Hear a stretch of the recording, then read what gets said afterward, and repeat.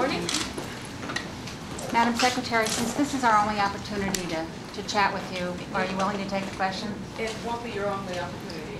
I think I'd like to, right.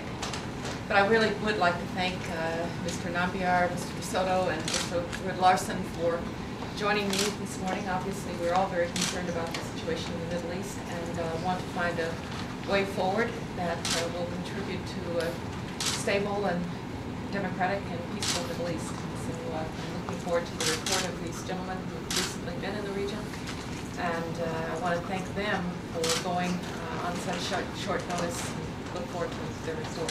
Thank you.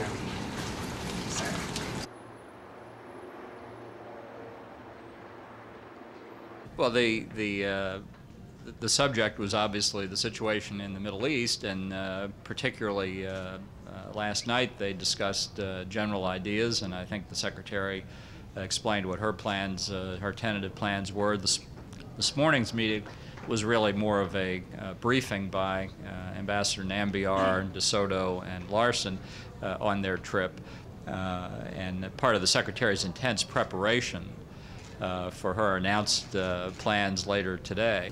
Myself and hopefully with It's very unclear in terms of the Secretary General's team when or under what circumstances it will be going to Syria, and as I think I described in some detail yesterday, that I think is a problem. If Syria won't receive the Secretary General's team, how we put all of that together.